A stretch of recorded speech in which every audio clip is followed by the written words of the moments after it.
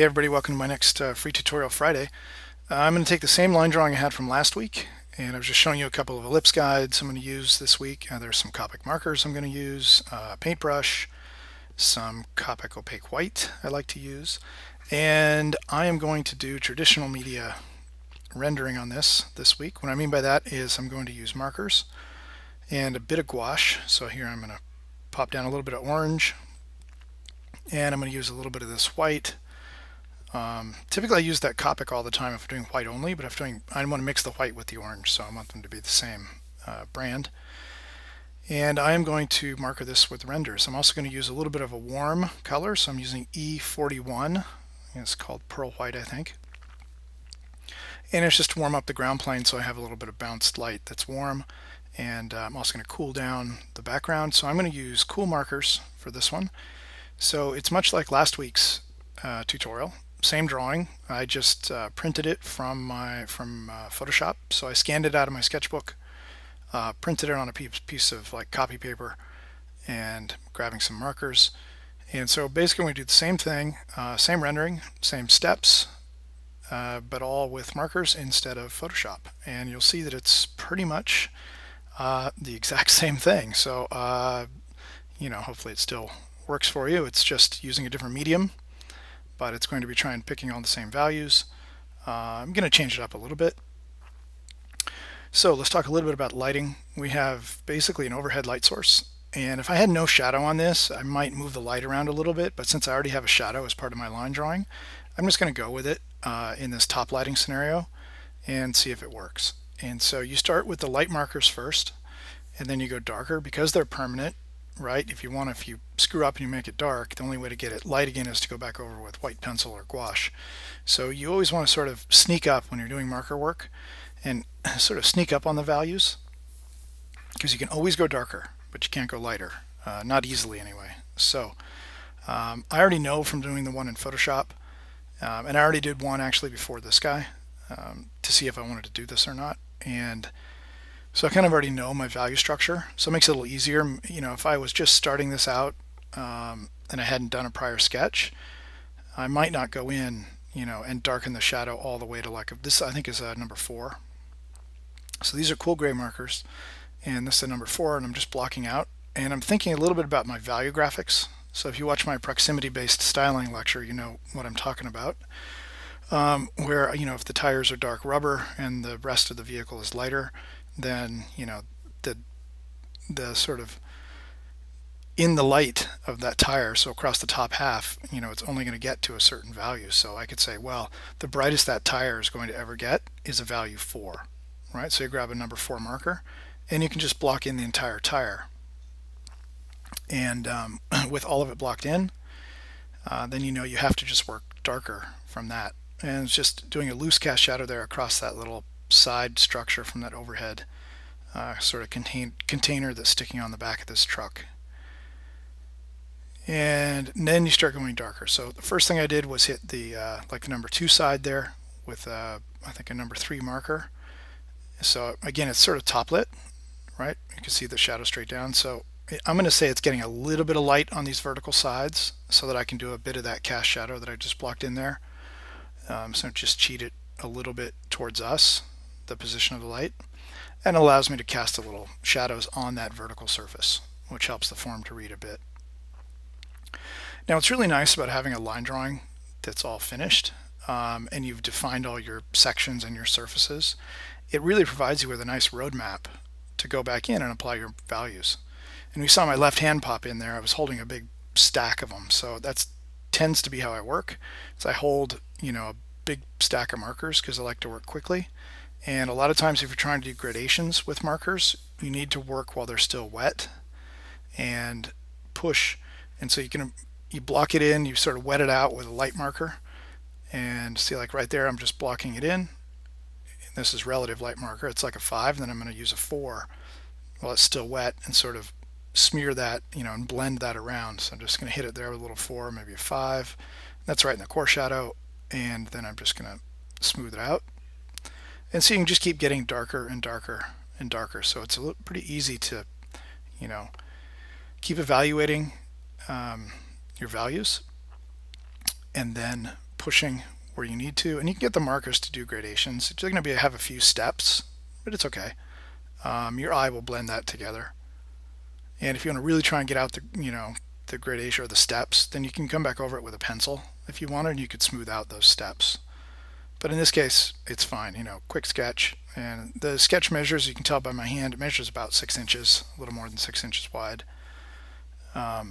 which is a pretty nice scale for these markers.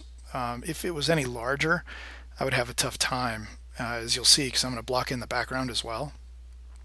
Now, you don't have to do the background, but in this case, I wanted the brightness of the top of the truck to come to life a bit. And in order to make that happen, because it's basically white on white paper, the only way to make that happen is to put something dark behind it. So we'll get there in a couple minutes. This one is sped up about 250%. I think last week's was about 200. So this one took a little bit longer, I think. Probably because I just, I'm not quite, haven't been doing a lot of marker sketching, and I had to go redo my whole setup this morning with my camera, so I haven't been working over there. But these are pretty quick ones to do. If I had sort of at my normal desk with the whole setup and everything accessible and easy to get going, probably about the same time as Photoshop. So I think they should run about this sketch about 35 minutes, maybe 35 to 45. So with traditional media, this probably took 45. Last week, I think, took about 35 with Photoshop.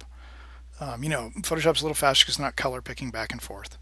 You can just pick from the sketch once you get it blocked in. So on and off caps of markers, that sort of stuff, takes a little while. And you have to mix up some gouache, right, that sort of thing. But it's pretty fun. I love traditional media sketching. Markers are really fun, and it's what's nice too, you have this like very tangible sketch when you're done, that it's on a real piece of paper. That's always fun. I think it shows a lot of times better than something done in Photoshop. Even if you print the thing out of Photoshop, there's just something about it that doesn't have quite the same appeal.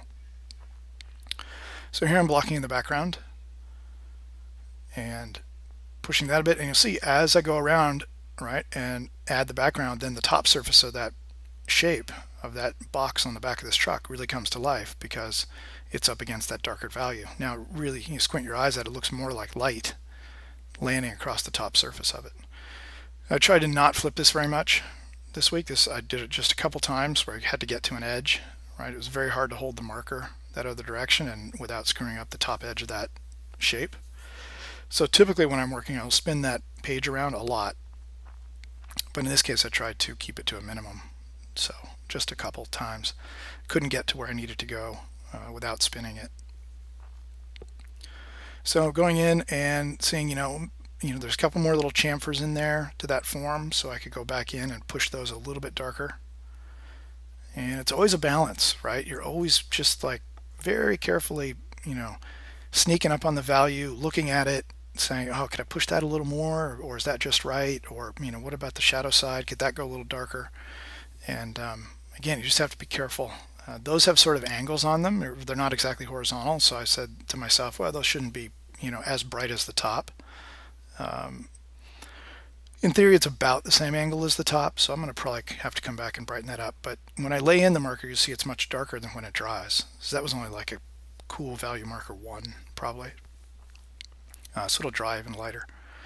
And I'm doing a little bit ambient occlusion in there, and that's where the light has a hard time getting into those crevices. So going into wherever I have those crevices, and it's going to be a tough area for the light to get in, and just pushing in some more darks. Also, those little, I-beam kind of structures that are holding that box to the frame, maybe those could even be painted darker inside those hollow areas. So it could be value graphics, but also could just be ambient occlusion, making them darker. And here we're getting less light from the sky, under the truck there. So again, some more ambient occlusion from the sky lighting into the shadow. So I'm adding some gradations based on that. So wherever your shadow is sort of the closest to the vehicle and gets the least amount of light, that's where you want to make it darker. Here I have, this is like an indigo blue Prismacolor pencil. So this is the full mixed media. We've got marker, colored pencil, and a bit of gouache. So I'm just making that shadow a bit more blue, And to have it make sense, I want to use my sky, right? I need the color behind the vehicle to be a little more blue. So I'm just sort of, softly adding a little gradation over the top of my marker to make it a bit cooler. You could also do this with a marker. I could have grabbed a really light blue marker and just gone in and hit my shadow and also hit the background behind my vehicle. But in this case, I sort of liked the texture and wanted to use some pencil as part of the demo.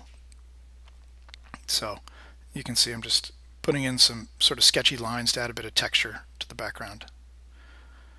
And now I'd come back and say, well, I want that local value and the value graphics of those tires. I want those definitely be a darker rubber. So they're mixing in a little bit too much with the frame of the vehicle behind it. So I want to push those a bit darker. Could even go more extreme, obviously, if they're really dark. And I'm going to push that core shadow a bit. Try to make them look more round. That works a bit better. And we're about 2/3 of the way through this one, so a quick one. And again, it's really all the same physics. It's just using different medium. In this case, the Copic markers versus Photoshop. And like I said, I like them both, but it's a fun way to work. Looks like I already hit that yellow in there. I missed that. I wasn't paying attention. Sorry. I went in and put the yellow marker, the color of the ground. I probably did it when I was doing the ground. And put it on all the underside surfaces of my vehicle. Wherever the reflected light, so the light's going to come down, bounces off that yellowish ground, then bounces up under those chamfered surfaces. So anywhere those surfaces point down towards the ground, I just went right in there and I mixed the yellow with the cool gray. So I missed that somewhere along the way in my audio, but that's the step. And I was looking at it and thinking, no, that vertical side, if it's top lighting, could be even darker. Like I said, true vertical surface with a vertical light is a really poor lighting strategy, but imagine just pull the light out, a couple degrees so we can get a little bit of that light shining on the verticals. But it's really like my number 2 side there. It's not perfectly tangent to that surface. And here I'm grabbing an orange pencil and put a couple stripes on the rims just to give it a little color accent. This is my 50-degree ellipse guide. So I'd already pulled those earlier, so they would be ready. And here I'm just trying to fill in that area a little bit down there to give a little color accent to that rim. There's my spiky hair showing up today. It's tough to use ellipse guides unless you look sort of straight down on them. And so that's why you're seeing my head poke in there. Still didn't quite get to look straight down, but it's hard to line them up unless you do that. And I wanted to add a subtle color pop to the side of this vehicle, but I didn't really want to get in there and paint that all with gouache and make it really, really tight and also very opaque. I want it to be very subtle. So that's why I grabbed an orange pencil and just blocked out a couple of, and I just went over what I had already drawn in my sketch just to shift the color a little bit. And I'm dropping a couple little other orange bits here and there. And then I'm going to grab some orange gouache, which is probably coming up next. Or maybe I do white first. And that'll be the last steps. A little bit of white gouache and a little bit of orange gouache. So here I'm using like, I think a number 4 round brush. And just pulling out a couple little details. The brush is the best for putting in the small details. So if you want some really fine details on it, get a paintbrush. Don't use like a white highlighter pen, that sort of stuff. They're just awful. You saw me just touch my middle finger to that. If before the gouache dries and it's too bright and it's too opaque over that surface, you can just hit it with your finger and knock it down a bit. If you have a lot of gouache on there, of course, that's going to smear a lot. But if you don't have that much on, you just sort of touch it with your finger. And see, like those were in shadow down sort of at the bottom, so I just touched it and it made it a little bit more transparent. And by doing that, it sort of mixes with the gray marker underneath. Like that one was too bright, so I just knocked it off a bit. And I do that quite a bit when I'm painting details. I'm going to put some little, I've never really been happy on the design with that little gap right there between the cab structure and that box. So just decided I'm going to drop a couple little louvered vents in there. And that's what's catching some light, the edges of those louvers, and we'll go back and cast a shadow towards the very end. So here I'm going over the top of my line drawing and trying to push the quality of the light across the top surface a bit. And here I'm actually even getting rid of the heavy line mark that's holding that edge and actually letting the white hold that edge because I have a nice value to the background. So there I can use value instead of using my line. You know, line when it travels around a silhouette like that is kind of like just a moving little background.